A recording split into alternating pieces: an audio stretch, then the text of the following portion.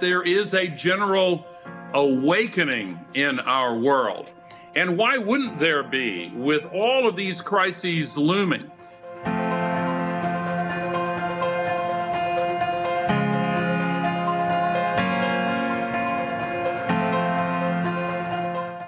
We are facing a health crisis, as well as an economic and social crisis with no parallel in the history of the United Nations.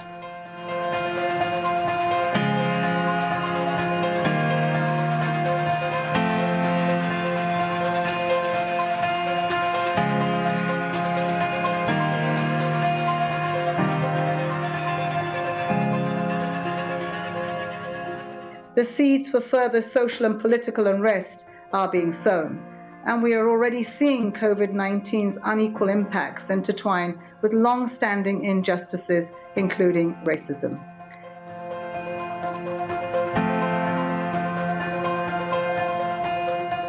I think we should have a lot of optimism that when you see how fast the world can change, when you clearly articulate a purpose, when there's a lot at stake,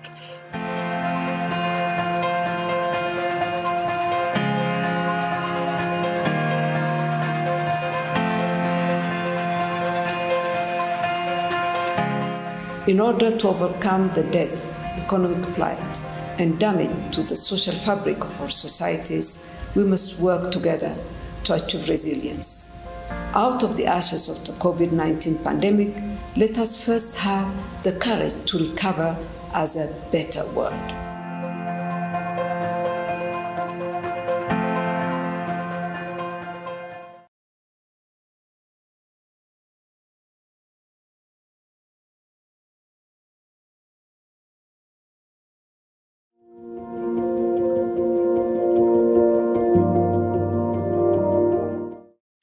Excellencies, distinguished guests, ladies and gentlemen, good afternoon, good evening, and good morning, wherever you may be.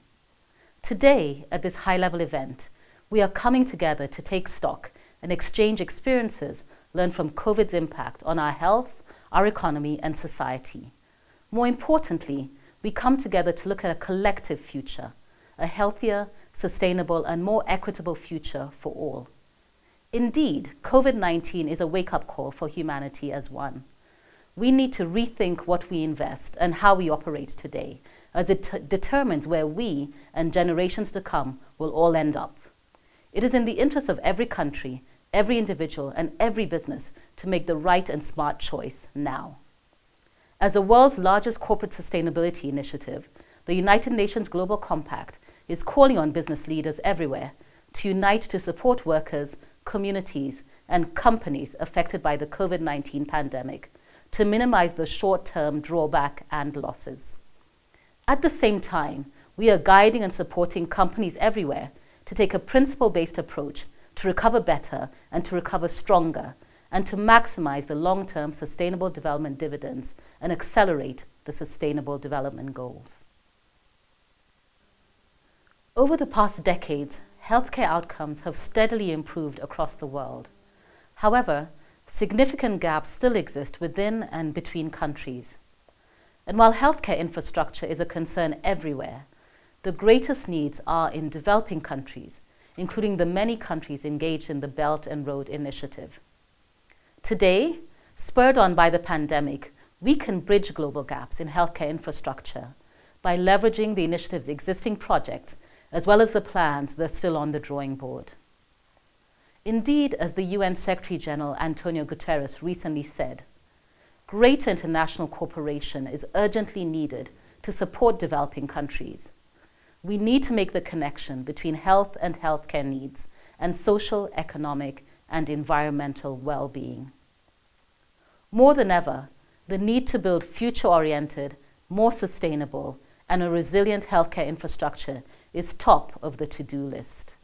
This will require effective collaboration and robust financing. To pave the way for the world we all want tomorrow, businesses have to make the right investments today.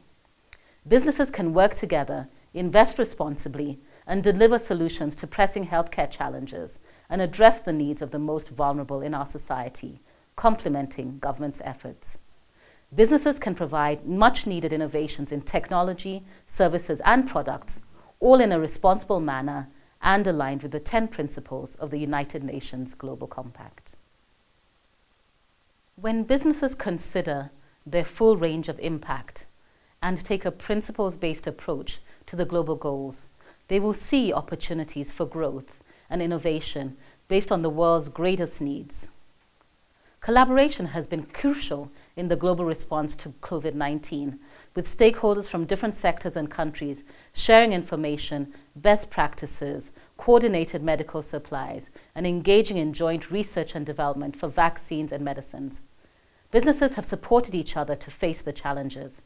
Indeed, such collaboration should continue and should be strengthened, as no single country, no single stakeholder can win the hard battle alone and face the challenges that lie ahead of us. If we succeed, we will come to remember our current difficulties as a distant crisis that was a turning point for global progress. Representing the United Nations Global Compact, I look forward to working with all companies, governments, and all stakeholders to unite together for building a healthier and more sustainable future where nobody will be left behind. Thank you.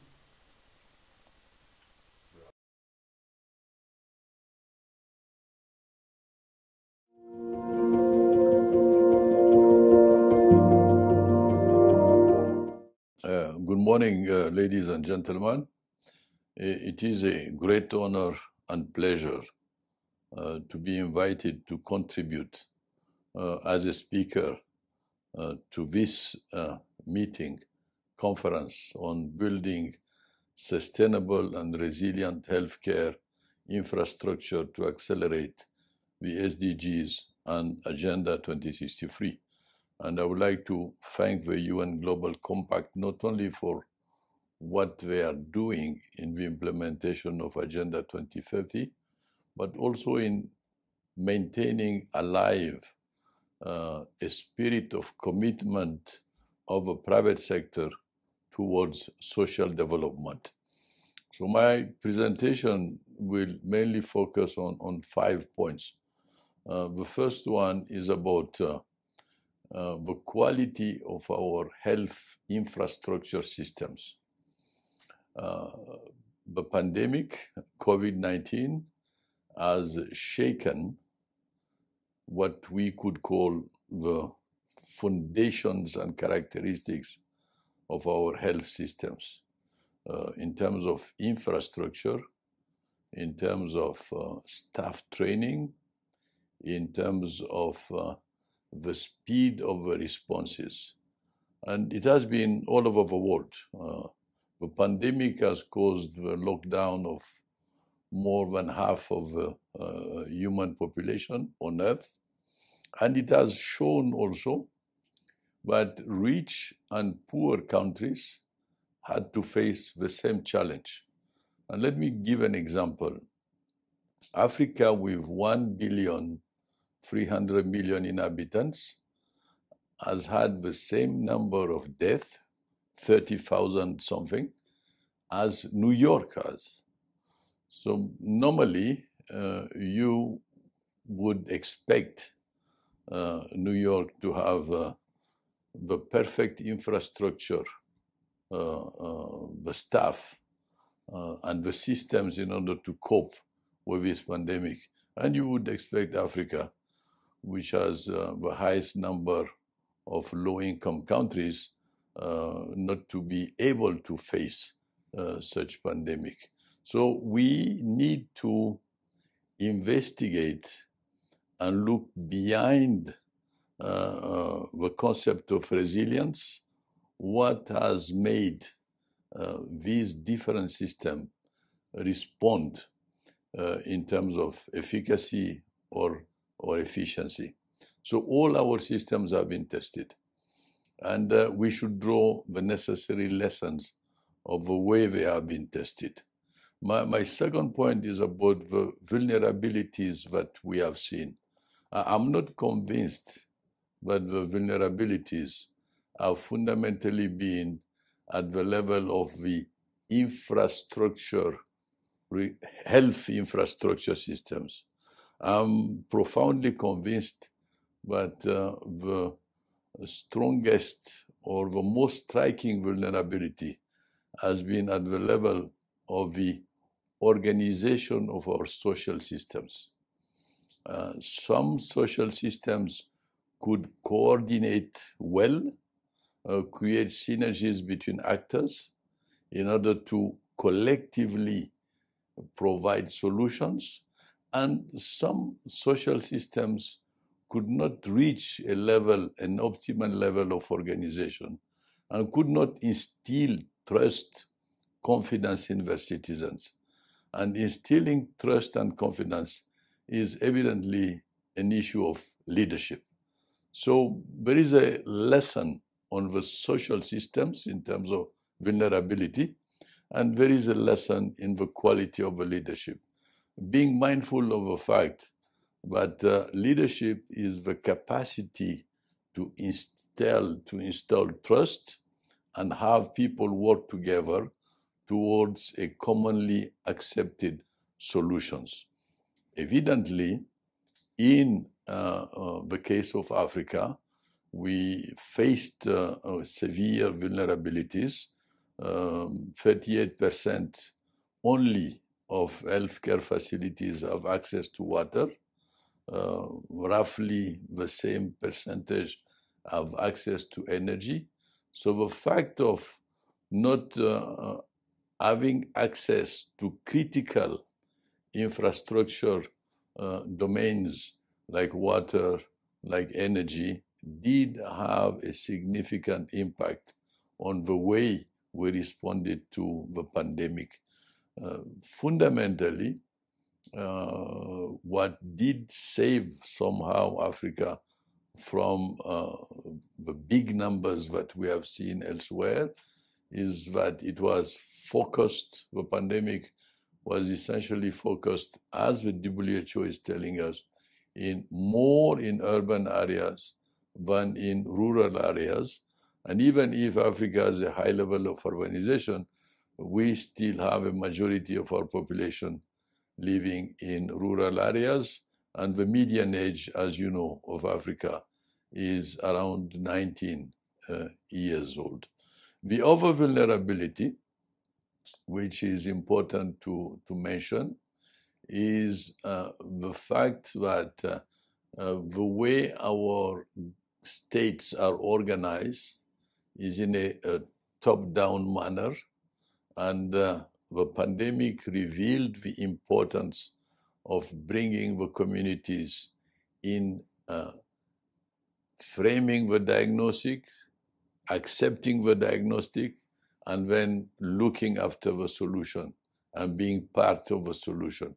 So ownership is a key issue, and the systems which were more vulnerable than the others didn't realize early enough that ownership at community level was a critical factor of success in stopping the spreading of a virus. So my third point is about the lessons. So we have 3 lessons to draw from this pandemic. The first one is that resilience makes sense. It is not a theoretical concept.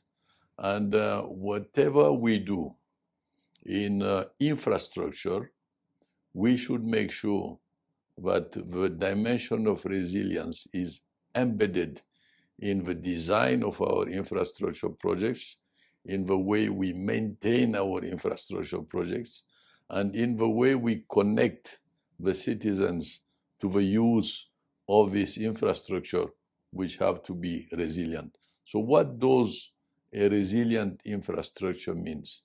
It is an infrastructure which allows the most vulnerable to be able to use it in order to solve their critical issues regarding water, regarding energy, regarding access to internet. An infrastructure which is resilient allows access to it by the most vulnerable. And this is an important point. So we are not talking about big infrastructure projects and big corridors, which evidently we need to do, about railways, about mega dams.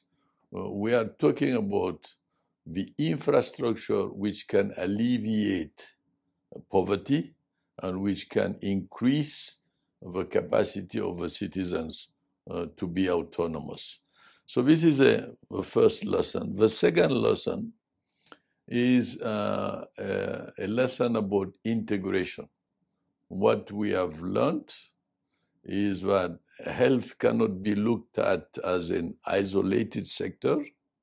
It has to be linked to issues like energy, water, digital transformation. So by looking at our solution in an integrated manner, it allows us to redefine the way we design our policies. And it reinforces one key characteristic of Agenda 2063 and Agenda 2030, which is about multi-sectorality. Solutions need to be framed on the basis of integration. The UN Global Compact has an important role to play. We have still private corporations who have not understood what sustainability means. Luckily, we have an important number of corporations, private corporations, who have understood it. But minority needs to be expanded. And in expanding that minority, there is right now an opportunity to do so. And the role of the UN Global Compact is to maintain that passion, that capacity, that energy, that objective in order to expand the community of a private sector which is fundamentally committed to sustainable development. I thank you.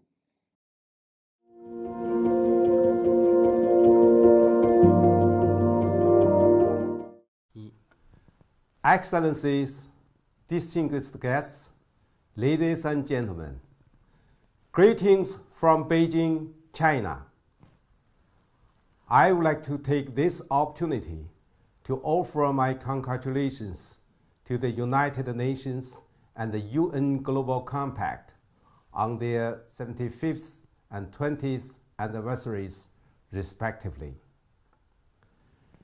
During this first ever online convening of the UN General Assembly Week, as we gather at the Uniting Business Life event, first, please join me to express deep condolences to those who lost their beloved ones and pay respect to health workers around the world who are saving lives in our collective efforts to combat the COVID-19 pandemic. As the region that was affected early by the pandemic, China and the Chinese people have made great sacrifices to contain the virus and played an indispensable and unparalleled role in safeguarding the lives and health of people around the world. As part of these enormous efforts, Chinese companies have worked collaboratively with the international communities and made great contributions to regional and global public health and accelerated the global economic recovery. People in many Chinese companies have made great sacrifices during this pandemic, and they should not be forgotten. There are many touching stories that gave a human face to the global market, reflecting the founding philosophy of the UN Global Compact. China's state construction mobilized huge amount of manpower and material resources to build 2 hospitals with thousands of beds in just 10 days in order to save lives in Wuhan. The company also converted the Addis Ababa Silk Road Hospital into isolation wards within 5 days, supporting local anti-pandemic efforts in Ethiopia. And more hospitals have been built by Chinese companies in many other countries. These hospitals have greatly improved local public health infrastructure and played a substantial role in combating the pandemic across borders. China's Three Gorges Corporation helped Laos when the country was in great shortage of personal protective equipment at the early stage of the pandemic.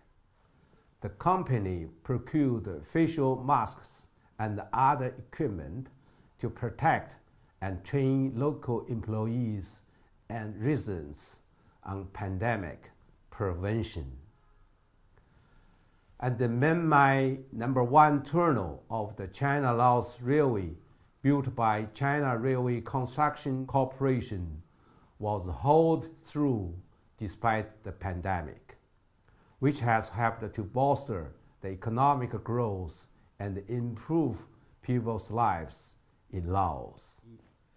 China-Europe freight train transported anti-pandemic supplies totaling about 4 million items, weighing 27,000 tons to the affected countries and regions during the first half of this year, making great contributions to the global fight against COVID-19.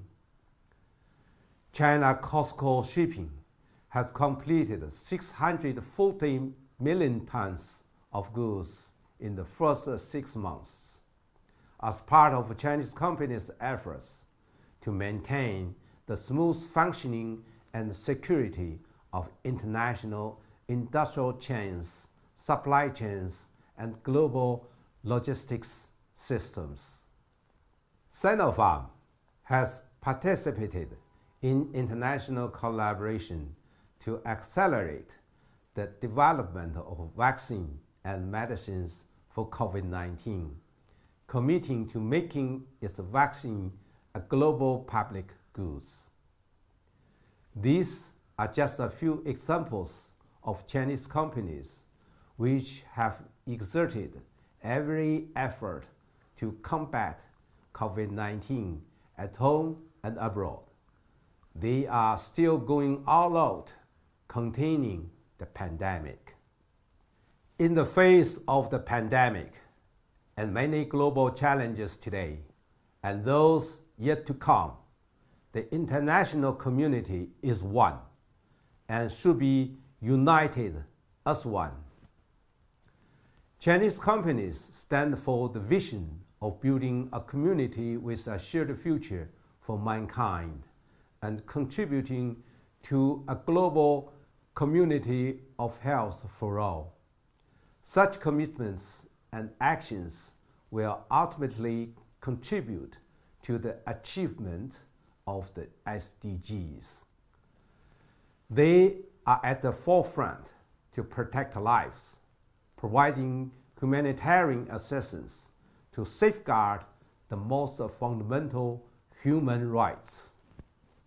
They respond fast to the most urgent needs by coordinating and mobilizing experts and resources to support international anti-pandemic cooperation during crisis. They are responsible global corporate citizens, contributing to restoring global supply chains and economic recovery by fully resuming work and production, and continue to provide much-needed supplies to countries and people wherever there is need. Global crisis needs a global response. Only when we join forces in solidarity and cooperation can human society win the battle against the pandemic and recover better, stronger, and together. Ladies and gentlemen, dear friends, a healthier and sustainable future needs us to make the right investments and take actions today. Let's come together, uniting business and work as one, making concerted efforts to protect the life and the health of people on this planet, so that our world can recover to become a better place where people can breathe safely, move freely, and live happily. I am pleased that we launched the Action Platform on Sustainable Infrastructure for the Belt and Road Initiative to accelerate the SDGs in June, which aims to unite business and other stakeholders to advance 2030 agenda and to foster such collaboration through research, capacity building, innovation, and technology for shared prosperity. I am deeply convinced that the mission of the United Nations, including the UN Global Compact and the inclusive multilateralism, will guide us through the crisis towards a sustainable future for all, leaving no one behind. Thank you.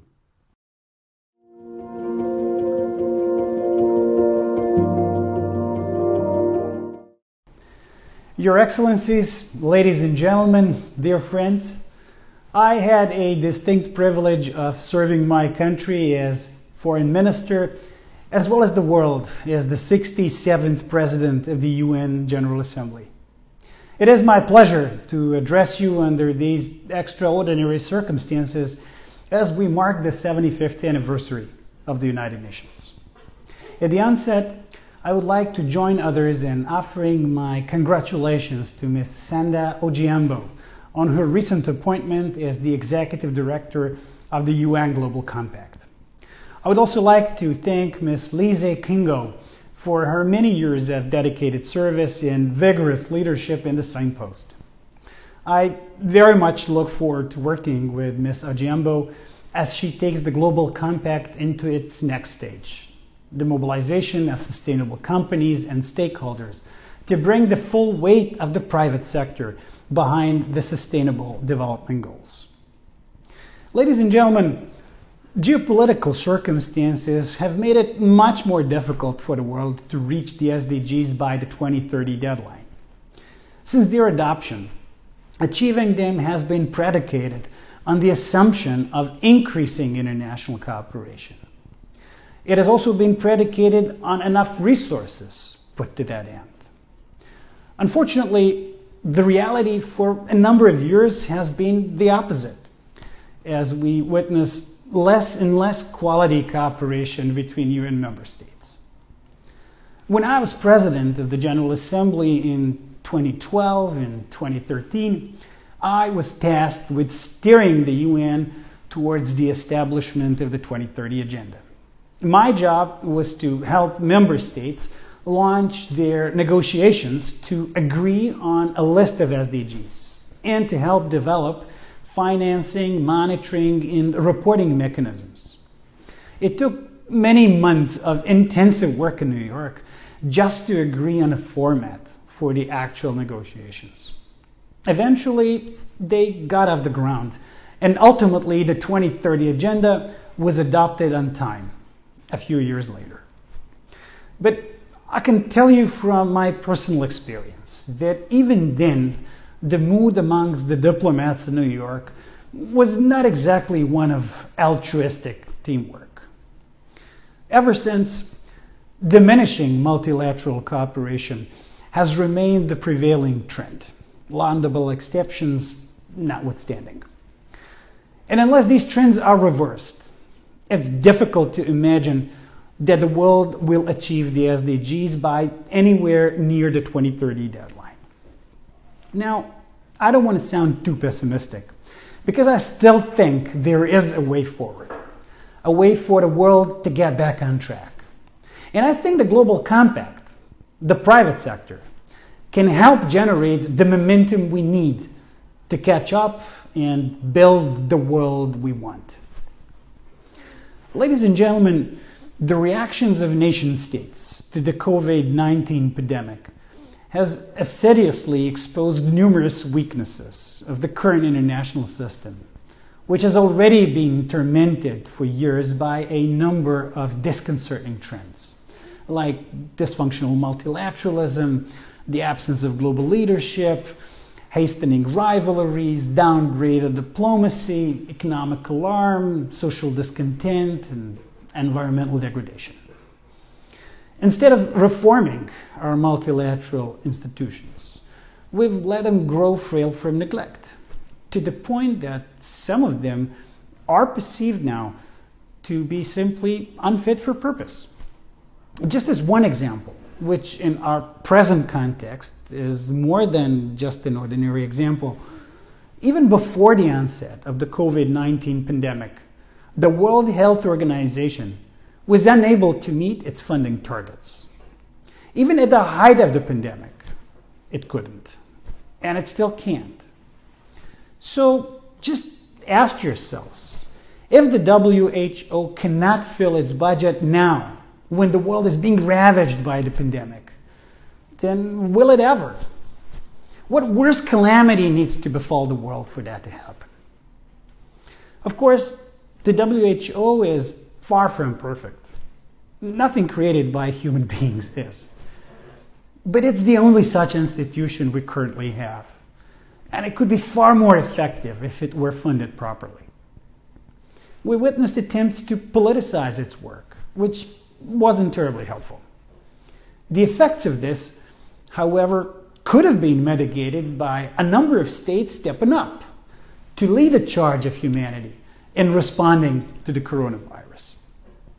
Unfortunately, no one really did, in sharp contrast to 2008, when the G20 was created to respond quickly and forcefully to the onset of the global economic crisis.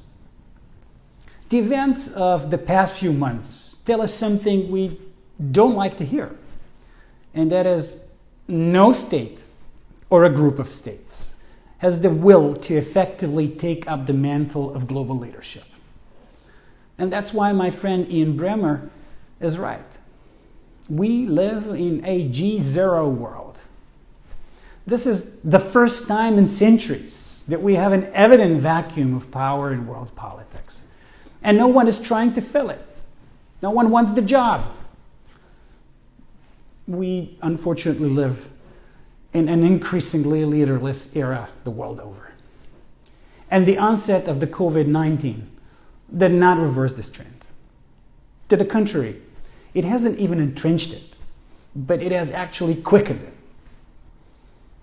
Ladies and gentlemen, it's hard to believe that this reality will not shape the efforts to recuperate from the consequences of the pandemic, and in turn affect the commitments to fulfill the SDGs. Calls to mobilize concerted international action will continue to face populist resistance, as well as growing disinclination to martial solidarity. Moreover, the trend towards deglobalization looks likely to remain, triggered in part by the onset of high-tech bifurcation led by the world's two most powerful states.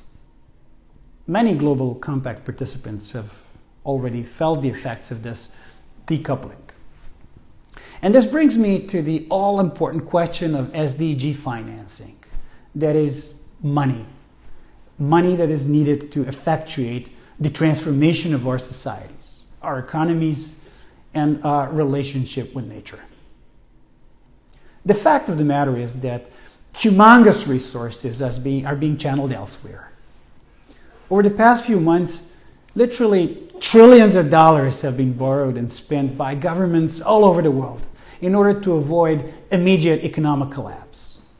Trillions more will be spent on the actual recovery. And two things seem likely if current trends continue apace. First, most governments will allocate most of their resources to kickstarting their own economies. International solidarity will not be a strong factor, and long-term strategic thinking will take a backseat to the quick fix. Second, and relatedly, we can expect further relegation of the 2030 agenda to the back burner of government's priorities across the globe. Ladies and gentlemen, the UN Sustainable Development Solutions Network, which is headed by my former mentor and advisor Jeffrey Sachs, has been tracking SDG implementation since the 2030 agenda was adopted. Right before the onset of the pandemic, the SDSN confirmed what a number of other studies had been telling us. Not a single country anywhere in the world was on track to fulfill the Sustainable Development Goals by the target date of 2030. In late June of this year, SDSN and the Bertelsmann Stiftung jointly released their flagship Sustainable Development Report for 2020. One of the foci of this eye-opening report was how the coronavirus pandemic was affecting the implementation of SDG 3, entitled Good Health and Well-Being. Its verdict was hardly surprising. The impact was deemed to be highly negative. The report went on to draw attention to the fragile state of health and prevention programs across the world and emphasized that the role of public health systems in disease prevention and surveillance will need to substantially increase to prevent further waves of COVID-19 and future health crises. It also pointed to the negative impact on SDG 1, that is poverty, SDG 2, food security, SDG 8, the economy, and of course SDG 17, multilateralism.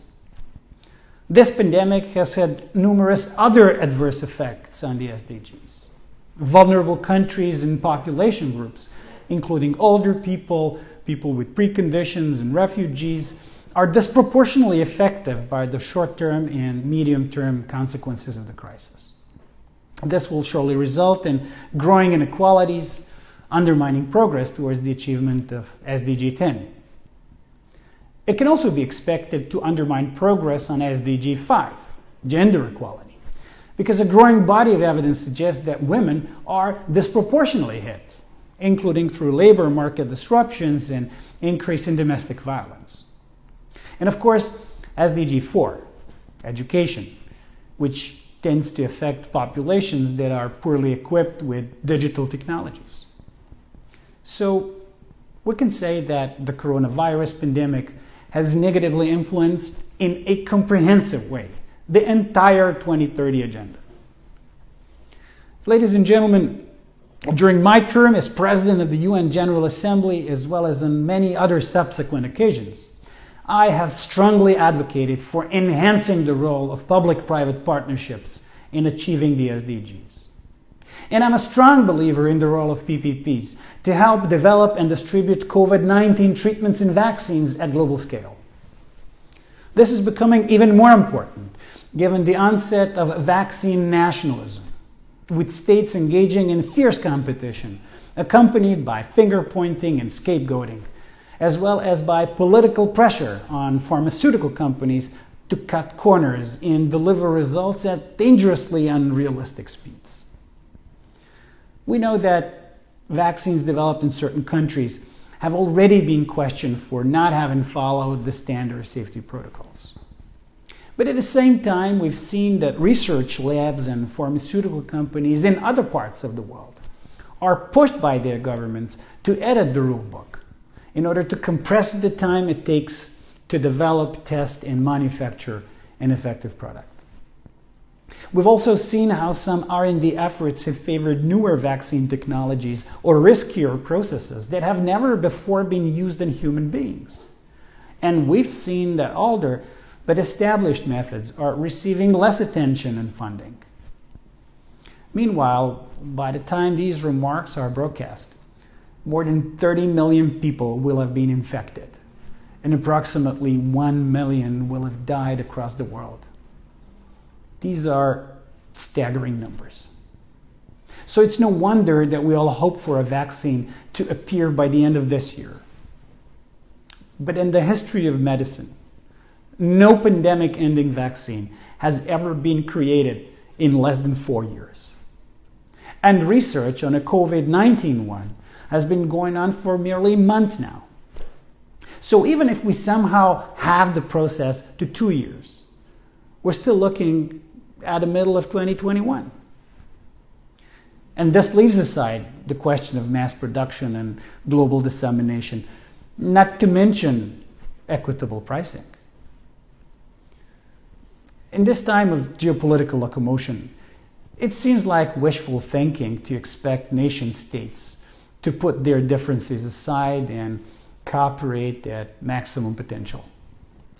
My hope, however, is that the Global Compact can become a world leader in getting the private sector to come together and establish a set of voluntary, industry-wide guidelines and procedures as we move closer to finding a vaccine. The Global Compact is uniquely placed to do this, since most of the world's leading philanthropies and pharmaceutical companies are part of it. So here's what I propose. Number one, Global Compact participants should work together to help ensure that manufacturing, packaging, delivery, and distribution all get up and running. This includes making sure that supply chains can flow unimpeded, especially cold chain, and even so-called ultra-cold chain methods, if that's what vaccine protocols end up requiring. That's going to be a massive effort on a global scale. And right now, no one, with the exception of very few private endeavors and philanthropies, are doing much about it. The Global Compact, however, can and should help encouraging its big pharma participants to join with leaders in other industries and organizations like UNICEF, Doctors Without Borders, and the ACT Accelerator, for instance, in planning for what is likely to make D-Day look like a walk in a park in terms of the logistical complexities involved. Number two, Global Compact participants should encourage the pharmaceutical industry to agree on a common vaccine pricing structure, whether at cost, indexed to per capita GDP, or some other way that ensures developing countries are not discriminated against. This would build on the work of initiatives like the WHO's COVAX scheme and CEPI to ensure equitable access. Number three, to encourage Global Compact big pharma participants to agree on how to engage with governments to ensure that vaccine dissemination is public health driven. In other words, that they present a common front in terms of insisting that priority is given to at-risk groups across the world like health and social care workers. This would surely reduce the number of infections and deaths and shorten the pandemic's duration once a vaccine is found. Without a doubt, the Gavi plan is both a good model and a good start, but one that the Global Compact can help make even better. In short, by partnering with the existing initiatives, the Global Compact can encourage, in the context of the pandemic, common standard setting that is ethical, equitable, and in line with the SDGs. Ladies and gentlemen, doing just these three things would constitute a delivery of global public good of immeasurable value. So it's definitely worth doing for its own sake. But I say that it could also reinvigorate the entire 2030 agenda. Through its example, it could catalyze public opinion and governmental action to prioritize the fulfillment of the SDGs. Now, I'm not saying Global Compact leadership on the pandemic vaccine issue could somehow magically overcome multilateral dysfunction or stem geopolitical rivalries. But I am saying that it could reopen the door to getting recalcitrant stakeholders to reprioritize sustainable development. If the Global Compact can show that applying the SDGs helps the world overcome the COVID-19 virus, then maybe the set of these 17 holistic goals can help us alleviate other challenges that are inherently global. Right now, I'm afraid the momentum has faltered and enthusiasm has waned. In just 5 years, we've gone from asking, how can we best get this done, to saying 2030 agenda is too hard, it's too ambitious, or too expensive. We hear skeptics reminding us that it's not even legally binding. As we all know too well, no penalties or sanctions are mandated in case of abrogation. But I say, precisely because it's a voluntary endeavor, the promises that were made are more weighty and solemn. I still wholeheartedly believe the 2030 Agenda for Sustainable Development is a grand moral covenant for humanity, and that the private sector, in this case Big Pharma, can and must act as a global alleviator of global suffering. The 2030 Agenda still represents humanity's best shot to provide for a more inclusive type of growth and more equitable societies for all the nations of the world, in full respect of the limits of nature. And that's why I still think that this is far more significant than just a simple agreement between states. Ladies and gentlemen, the SDGs are about our solidarity and responsibility to one another as individual, national, and corporate stakeholders. They are about an historic decision to cease destroying the very basis for future generations to prosper, wherever they may live. The deeper truth, therefore, is that the 2030 Agenda is, after all, binding upon us all. Not only because our leaders gave their word, and because as citizens of our respective countries, we must hold them to their promise. It is binding because the alternative is no longer unimaginable. The spread of a mortal disease no one wants to lead in eradicating. Right now, however, passing the buck, taking no responsibility, blaming others, acting selfishly. Sadly, that's our reality today. I'm sure we can do better, and the Global Compact can help us do so. Ladies and gentlemen, in Macbeth, Shakespeare describes a world almost afraid to know itself, a world in the down throes of twofold pestilence: disease caused by nature, compounded with disease through misrule. In a time of plague, the king's ineptitude grows alongside his insecurity as he loses all facility to act with prudence of forethought. The very firstlings of my heart shall be the firstlings of my hand, the king laments pathetically. His selfish, short-sighted effort at self-preservation is transformed by febrility into self-destruction. The king's time ends in tragedy, whilst the play ends with a hope for renewal. The world of today bears a disconcerting familiarity to the one staged by Shakespeare. This pandemic presents us with that sort of Shakespearean hope, an opportunity for a do-over, a second chance to seize again the opportunity of the 2030 Agenda, instead of squandering it yet again out of fear, reticence, distrust, incredulity, or whatever else may be holding back our governments. This may be the moment for the private sector to stand at the vanguard of the SDGs, to show that it is possible to lead, and to show that leadership produces results that momentously advance the common good. Ladies and gentlemen, at the end of Macbeth, newer comfort is announced by one of the characters. Wanting to erase the pestilence from memory, he hopes the recovery can be swiftly achieved. Certainly, we would be well advised to temper our expectations of what constitutes success.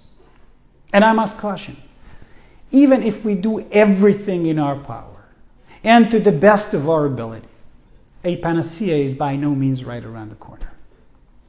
But without some tangible success, our world is in danger of descending further into covetous rancor, having learned nothing, gained nothing, and forgotten everything. And I, for one, think we must do better than that. I thank you very much for your attention.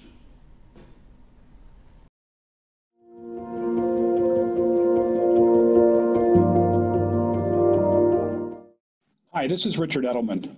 Our firm has been doing reports on trust for the past 20 years. The Trust Barometer has become an important measure of confidence in business, government, NGOs, and media. We have made 3 studies since January on COVID because it has so scrambled the world order.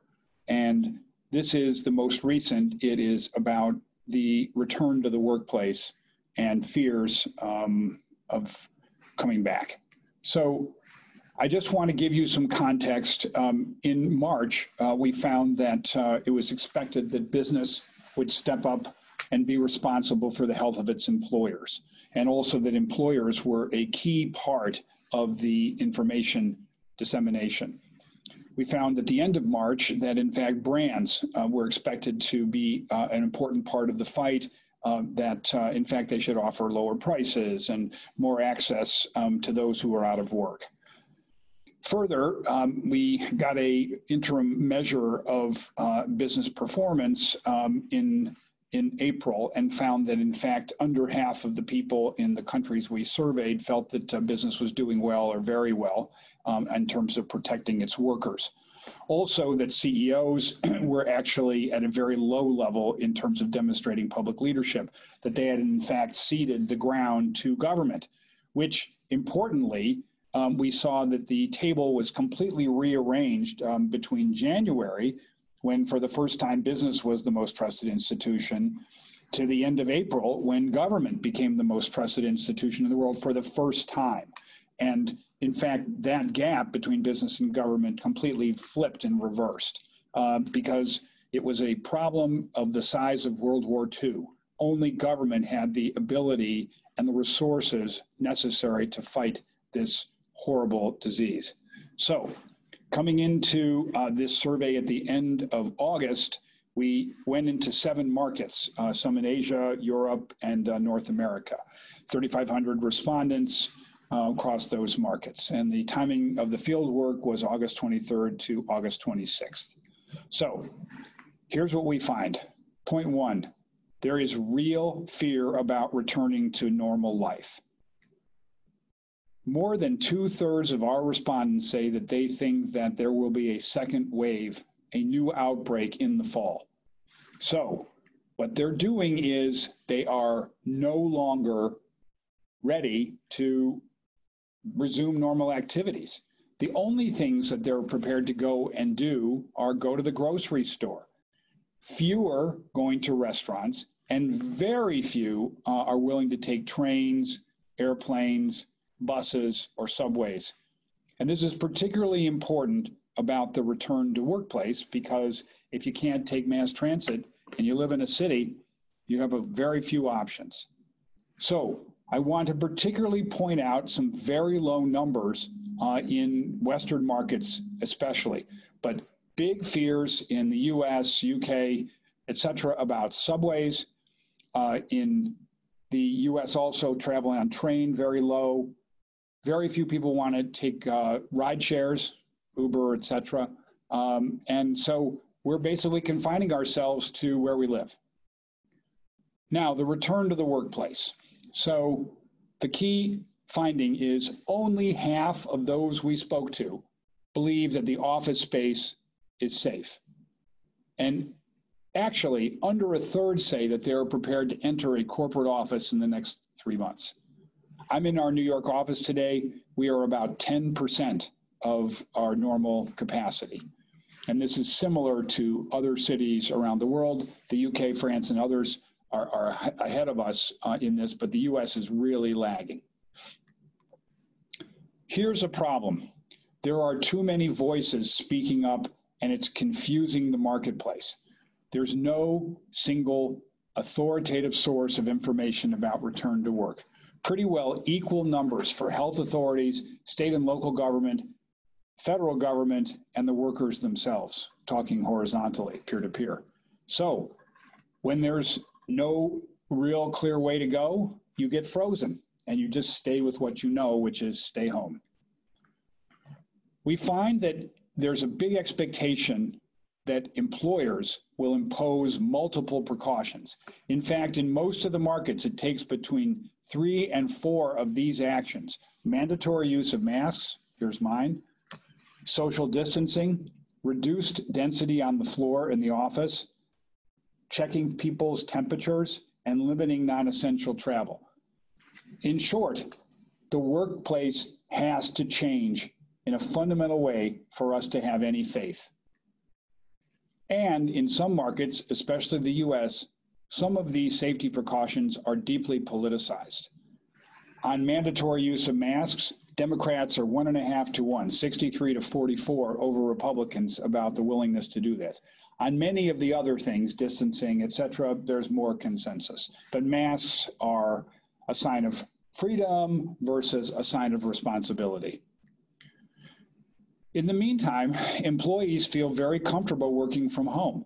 They're totally happy to continue working virtually. They think that employers will not penalize them from staying home, that they have the option for the foreseeable future. And some big companies like Google and others have reaffirmed this and said, we don't expect you back until next summer. But we need to communicate and continue to set expectations. Note that multinationals are doing a particularly good job of that, and that middle and lower management has a lesser opinion of this than upper level. The information infodemic. News organizations are the primary source of information across most of the world. However, I want to point out that there's a big difference between being the first port of call and being the believable port of call. So contrast this slide to the next one. You see that health experts, national health authorities, global health organizations are much, much more believable than the major news organizations, and there's a problem in that. In fact, over 1/3 of people tell us that they have to see a story 3 or more times in different news outlets in order to believe it. Whereas with doctors, for instance, the first time or the second time, 3/4 of people believe what the doctor says. So there's an information mismatch between supply and demand.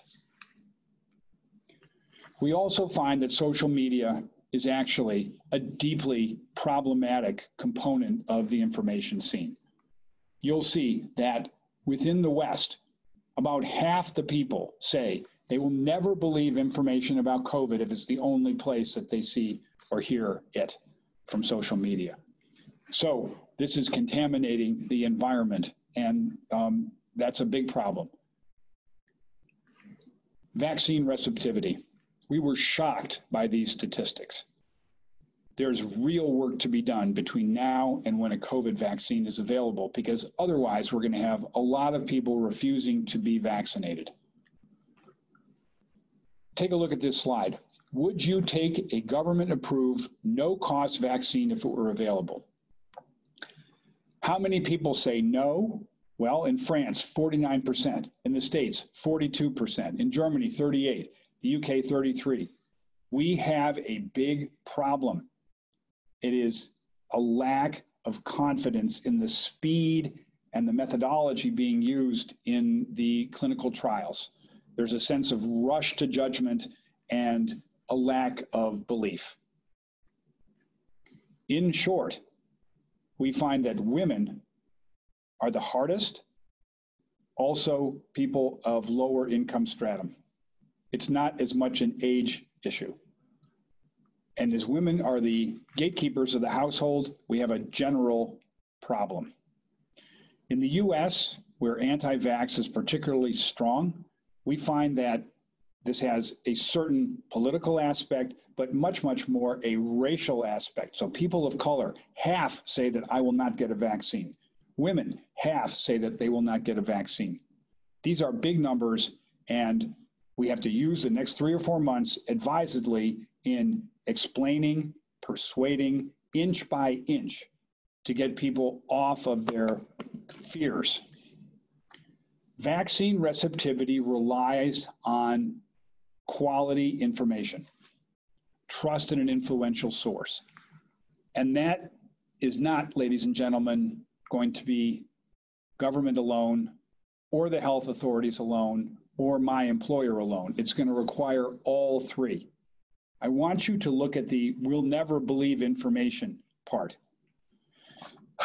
On those who say that they will never believe information about COVID vaccines, 56% say that they'll never believe information from government.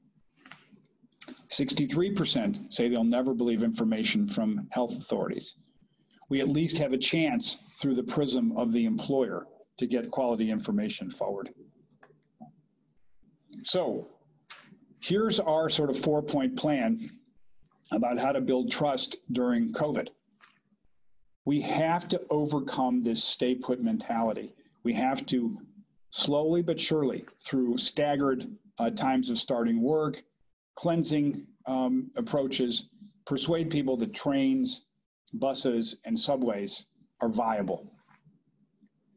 We also need to talk about the workplace itself, that in fact, companies have reduced the density, required masks, incentivize people to take their temperature at home or do it at the workplace, and make sure that non-essential travel is eliminated. Third, we've got to deal with these information mismatches. For example, between the source of information, mainstream media and social, and the belief in information, which is doctors and health authorities. We need to find a place in between. It could, for example, be companies' own web information. And lastly, vaccines. We'll not get to trust in the COVID response without a good reaction to vaccine, but this is circular. Tell people how we're testing. Tell them which groups are being tested. Give them the response rates. If there's a problem like AstraZeneca and Oxford, be transparent. And then show progress. We can't have this be like a Greek tragedy where the hero comes down at the end from heaven. It's not like that.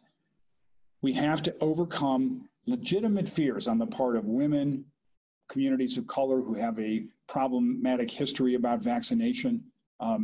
And lastly, we have to persuade those who have big skepticism about government, that in fact we are telling the truth and that this is something that we need to do as a community and do it together.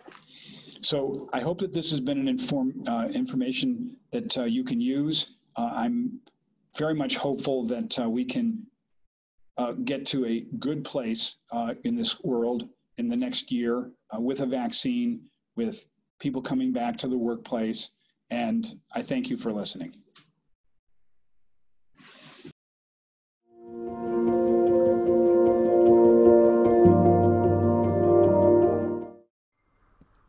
Thank you, Sandra and Liu Meng, for inviting me to speak at the Uniting Business Life around the 75th United Nations General Assembly. I am pleased to see Amina Mohammed, our UNSDSN Chair, Paul Polman, RJ, International Chambers Chair, Imagine, and fellow space transformers, Fiona Reynolds and Hala, among the impactful virtual community for our better world.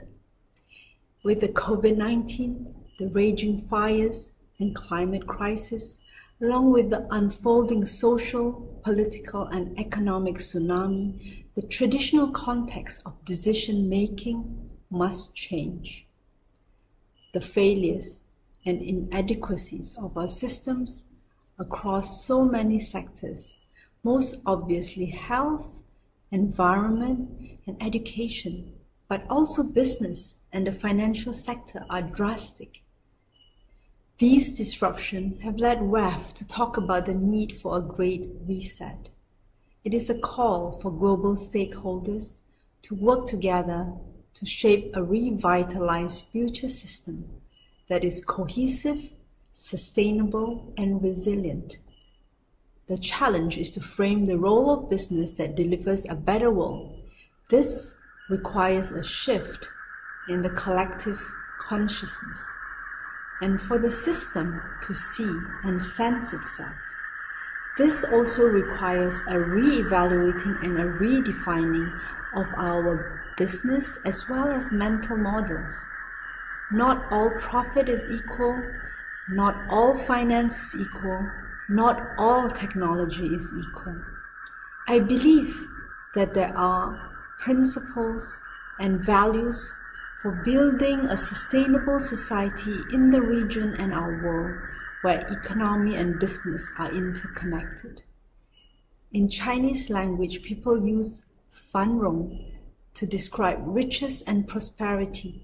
The character that make those words, Ming at the top, sensitivity to the systems at the bottom, and the rong is the harmonies with the roof over people. It's a home where we have to be balanced with the trees below and also the sky above.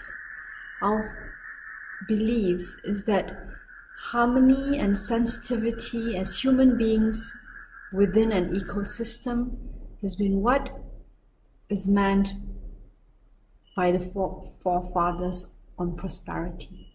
That is also the Balinese philosophy, the Trihitakarana, or the President Jokowi calls it the triple pathways to happiness.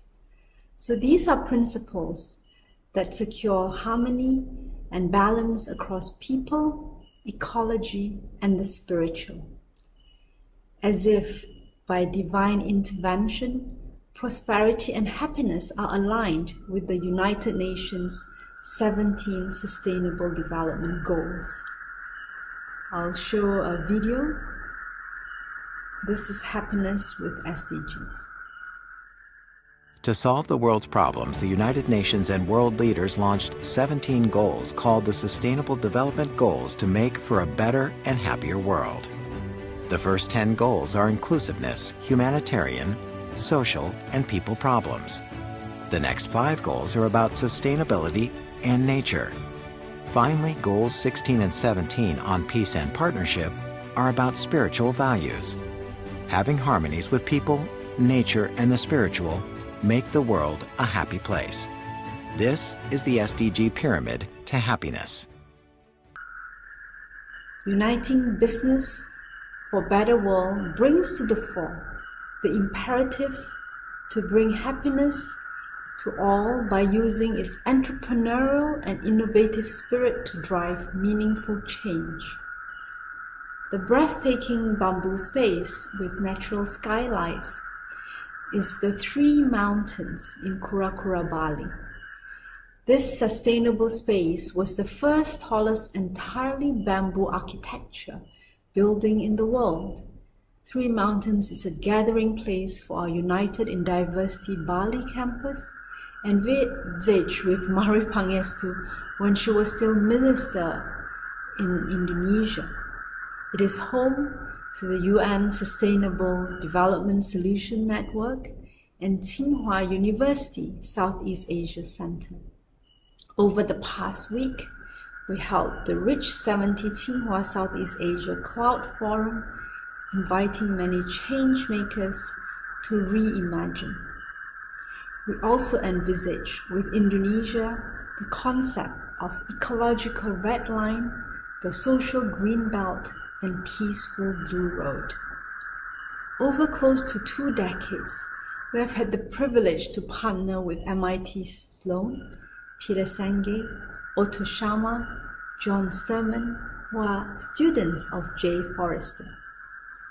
Jay is the father of system dynamics and invented the radar and RAM memory chip, which technology he outsourced to IBM, enabling the digital revolution. We believe the world needs a system revolution and a system reset. Thus, in our Kura Kura Bali project, a 500-hectare development in the heart of prime Bali, we started with a system chart to explain our value cycle aligned with the Balinese Hindu values of Trihita Karana. Our vision was to have a creative campus at its core, an ecosystem for innovative businesses, enterprises, global partners across sectors with a vision for a better world. The invitation is to co-create a virtuous enterprise, financial and technology model that solves ecological, social, and spiritual challenges, all underpinned by high-quality education and technology infrastructure. This is even more pressing in COVID times, where the social, digital divides can make or break societies. This program on Happy Digital Acts will be launched and invite participants across sectors to focus on 3 things: design thinking, computational thinking, and system thinking to prepare leaders for the Great Reset. Trihita Karana Sustainable Development Forum was founded with the honorary patronage of the Indonesian president. And we launched the Trihita Karana Roadmap on Blended Finance with OECD and global partners at the forum around the IMF World Bank annual meetings in Bali 2018. Blended finance, if applied effectively, can scale up additional commercial resources through the strategic use of development or philanthropic finance to meet the SDGs. This was incorporated into the G20 leaders' communique in Osaka and will be pursued in the upcoming G20, ASEAN, and other platforms. In particular, we believe in uniting diverse stakeholders and take them on a journey. This model teaches us to look beyond the symptoms and into the structures, the root causes, the mental models, ultimately discover the source, and reach a collective awareness in order to make that shift. Imagine the space. We invite all of you, business transformer, government transformers, transformers of academia, arts, civil society, youth, and indigenous communities. Please join us in this journey.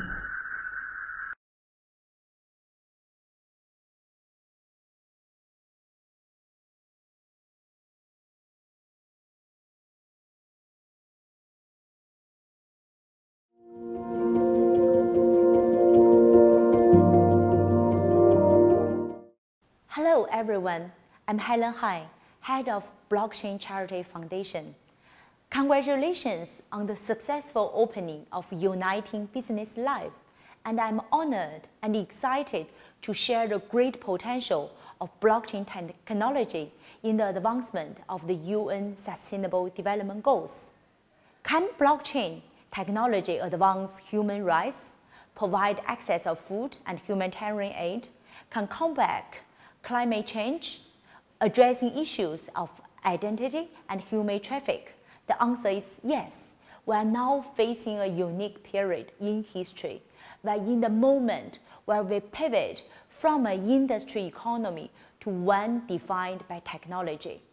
Perhaps the most exciting solution in technological economy we're talking about is blockchain, a technology that creates a new chapter of social contract, provide true freedom of value, and help solve the issue of trust, transparency, and inclusion all over the world. It offers opportunity for all community members to own their identity and be part of the community governance.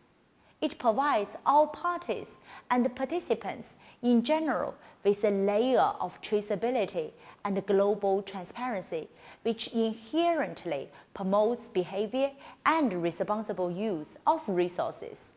It guarantees precision in the surveillance of actions through the use of smart contracts and validates the action that occur within blockchain. All those benefits makes blockchain the fastest, most economic, resilient, and fair technological solution for all parties committed to UN SDGs. So the question is, now how will this technology be used for each SDG? Let me give you some examples. Blockchain technology has been successfully proven to be the best practice in the field of sustainable development, especially in the humanitarian aid and the environment. For example, blockchain technology innovates charitable giving approach and making donation fully transparent and accountable by enabling end-to-end donation and eliminating intermediaries.